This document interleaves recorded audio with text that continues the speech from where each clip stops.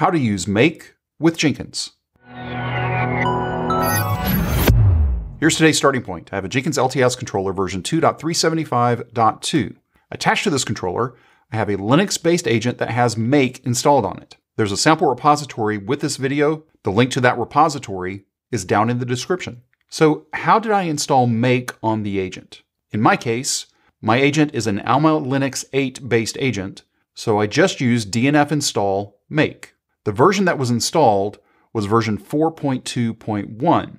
However, the latest version of Make is 4.4, but that's not available within the package manager. So if I wanted to use 4.4, I would have to go and install that manually. For this example, we're just going to be sticking with 4.2.1. Let's go ahead and review our sample repository. This repository is pretty straightforward. A Jenkins file and a Makefile. That's all we need. So let's first take a look at our Makefile. It's a simple hello target that then is echoing out hello world. If we go over and take a look at our Jenkins file similarly is simple. In the first stage, we're making sure that Make is installed. So we're saying make -- version. And then in the second stage, we're just going to run Make. So let's go over to our controller.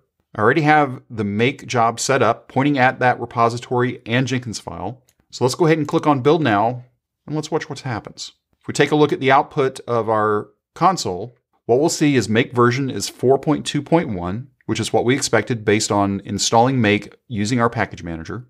And then we run Make, and from there, it echoes out hello world. But what if I wanted to add another target to my Makefile?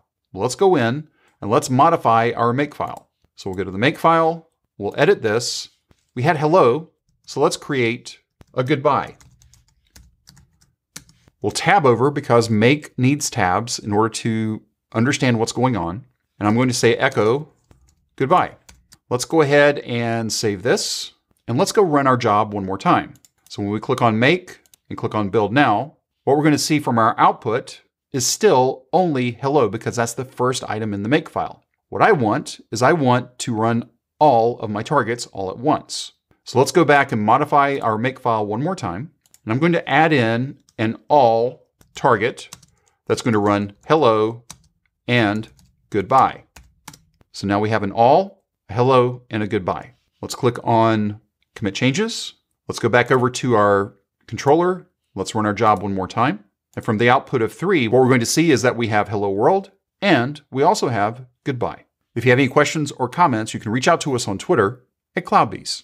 If this video was helpful to you, give us a thumbs up. And if you haven't subscribed to CloudBees TV yet, why not? Take a moment, click on the subscribe button, and then ring that bell, and you'll be notified anytime there's new content available on CloudBees TV. Thanks for watching, and we will see you in the next video.